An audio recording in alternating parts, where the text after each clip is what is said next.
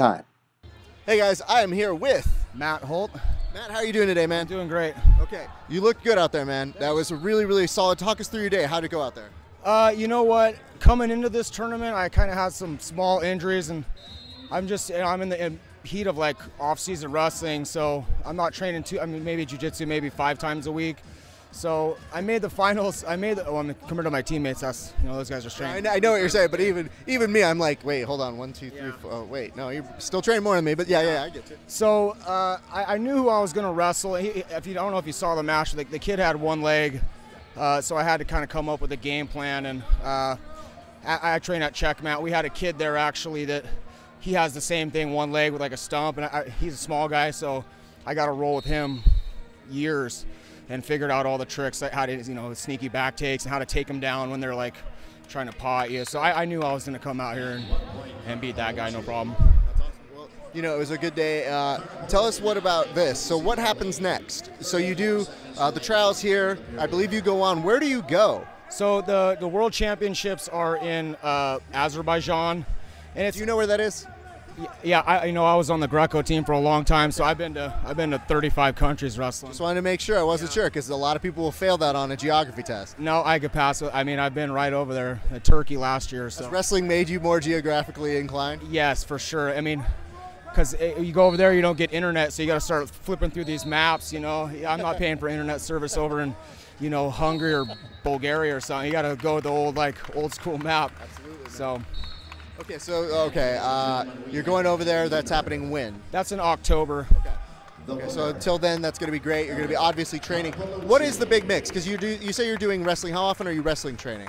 I train probably 5 times a week wrestling, and then 5 times a week jiu-jitsu. That's just why, because I'm a teacher now, so luckily, I'm right in the middle between my club, Checkmate, and Arena MMA. That's where Barrett Yoshida trains. So I'm dead center. I'm in Oceanside, so I can shoot up there. I can shoot down. I can go to 10th Planet whenever I want. I'm like perfect. If you're willing to drive 30 minutes, I can get to everybody in SoCal. That's really good. What do you say is the biggest overlap, and what's the biggest difference between wrestling and jiu-jitsu for your experience?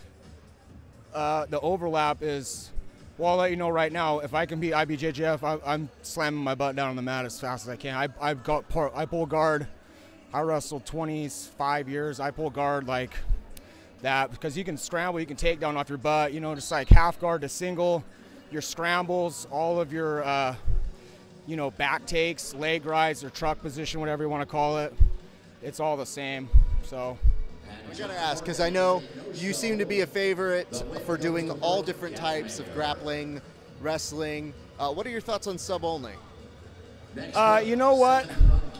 I think it's a good idea, but I'll say this: I don't like when guys don't get penalized for giving up just such bad position, and a lot of times they do it just to ride out the clock. I don't know if you saw the last couple EBIs, but they'll just if they're want to go to overtime, they have no problem pulling mount and just sitting there, or just clinging on to side control and holding.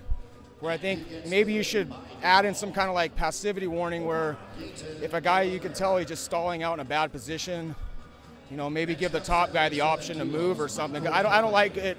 If you're doing sub only and then throwing in overtime, everybody's going to start seeing it, game the system, and then go to overtime. Our best idea is usually if you affect the money, people tend to change a little bit more. Yeah. So I feel like you got to game show it and kind of take away money and be like, oh, you just lost another $20. Yeah, but look at Joe Soto. He went in there. He didn't give a shit about the money. Yeah, he just, I'm gonna wait till overtime, and then I'm gonna beat your ass from there. Absolutely. Now I got to ask this: would you compete in a sub only tournament? I've competed in lots of sub only tournaments. So, yeah, I compete in them all the time. That's awesome. And do you enjoy them when you do that, though? Aside from that, I enjoy them because I don't give a crap about them. Really, it's not.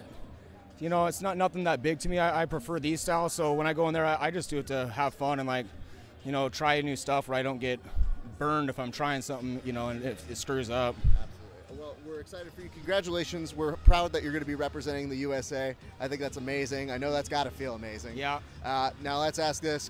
Where do you train at? Do you want to give shout-outs to your training partners and whatnot? Yeah, I train at Checkmate up in Temecula with Poncho at Dan Henderson's gym, and then probably a couple times a week at the arena. And I got sponsored by Edge MMA and Fitness for this tournament, so they've always been a big help to me too. Absolutely. Well, you know, if you're looking to sponsor this guy, because guess what? He's going to be going out.